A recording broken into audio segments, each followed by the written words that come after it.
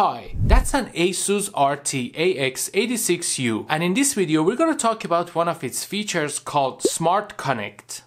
Before starting this video though, I want to mention that I purchased that wireless router a while ago, and after I did some sort of an extensive research or comparison between the wireless routers that were available in the market at the time.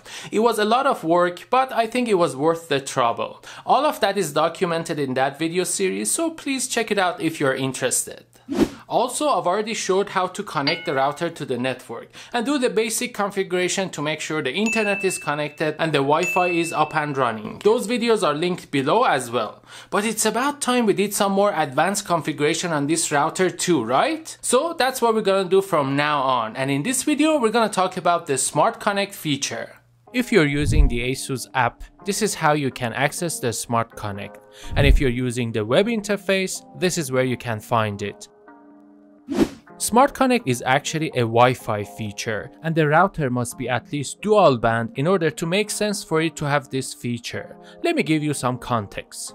For example, in our Asus AX86U, which is a dual band wireless router, I can create a wireless network for each frequency band, and they can have different names and passwords. Now on my laptop, if I want to connect to this one, I can find it here, enter its password and connect. Or if I want to connect to the other one, I'll do the same. Find it, enter its password and connect. Now let's say I'm connected to this one and I'm also on an important video conference call. All of a sudden the quality of this network gets really bad. My video starts freezing and they cannot hear me well. I don't know if the issue is my laptop, the ISP or the Wi-Fi. It might actually take me quite some time to realize that if I just switch to the other wireless network, everything's gonna be fine. But the thing is, the same issue can also happen on this frequency too. So how am I supposed to know which frequency band is the best one so I can use that? Is there any way that my laptop could automatically find the best one and connect to that? Yes, and that's actually what the Smart Connect feature is all about. If I enable it, as you can see, I have no longer the option to create two separate wireless networks, and I can only create one. But what it actually does is to create two networks with the same name and password. Basically, all these settings will be the same for both networks. The only things that could be different are the channel settings, which is kind of obvious because each frequency has its own channels. This way, when I want to connect to the wireless network on my laptop, I will see these two as one network. If I connect to it though, then the laptop would decide whether it should connect to the 2.4 GHz network or the 5 GHz network. Basically, this way I'm no longer in charge of selecting the frequency bands, and the laptop will connect to the one that it's thinking has the better quality, better data rates. I can, if I want, configure the laptop to always prefer one frequency over the other one. Now you might be wondering what exactly the job of the router is in this smart connection, because it's the laptop who's making the decision and basically guiding and steering itself between the bands. All the router does is just to create two networks with the same names and passwords. How hard is it just to use the same names and passwords for the 2.4 GHz and the 5 GHz networks? That's something that I can manually do myself too, right? That's actually true. I could also do that. I mean, instead of enabling the Smart Connect, or if a wireless router doesn't have the Smart Connect feature, I can simply create two wireless networks with the same names and passwords. This way the clients are the ones that decide which band is it that they want to connect to. But with the Smart Connect, based on my requirements, I can define some rules on the wireless router that can make the band selection, band steering process much better. This way the router is also involved in this process. As you can see, there are 4 sections here, and the first one is steering trigger condition. This is actually the criteria that must be met to initiate the band steering. Obviously, for each frequency band I can have different criteria. Here I can define if the bandwidth utilization of this frequency band is more than a certain rate, if the signal strength is less or greater than a number, or if the data rate is faster or slower than certain number, then it should trigger the steering process. I can also define whether it should only consider the AC clients, non-AC clients, or maybe all of them.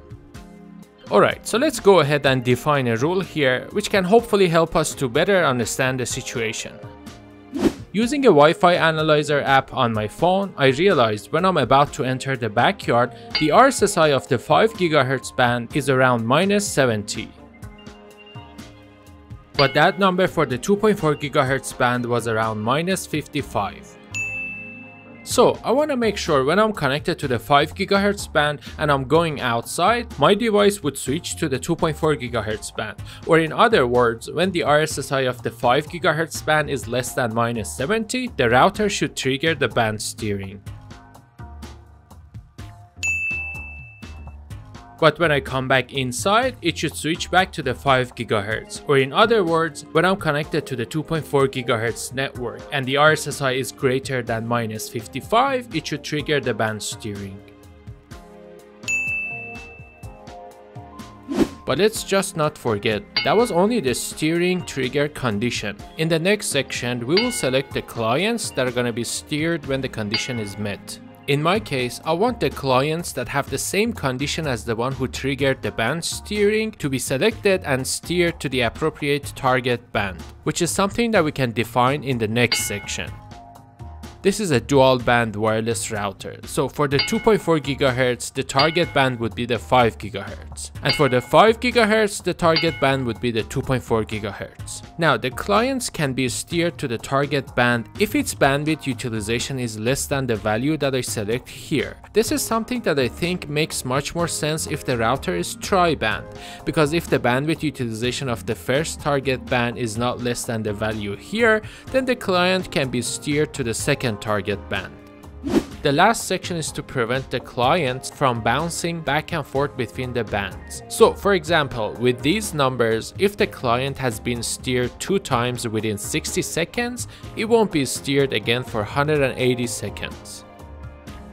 Okay, so let's quickly recap what happened in this video. First of all, if I use the same names and passwords for the 2.4 GHz, 5 GHz, or even 6 GHz networks, if I have a Wi-Fi 6E wireless router, then my wireless client device, for example my laptop, will see all of them as only one network. But if I connect to it, then the laptop will decide which frequency band it should connect to. Now, if I enable the Smart Connect feature, it does all of that. Plus, I can also, based on my requirements, create some rules that make it possible to steer the clients to the appropriate bands more effectively. But that doesn't necessarily mean that everybody should use it, because some people might benefit from having 2 separate wireless networks with different names or passwords. For example, I personally don't use it because I have dedicated my whole 2.4 GHz band to my smart home devices and security cameras, and I'm not going to use it to connect any other clients. But that's just me. What do you think about the Smart Connect feature? Is it something that you have been using or you think you might be using in the future? Let me know in the comments below. Thank you very much for watching this video. Give it a thumbs up if you liked it, share it if you think others might like it too, and subscribe to the channel if you want to see more videos like this. Thank you again, and I will see you soon.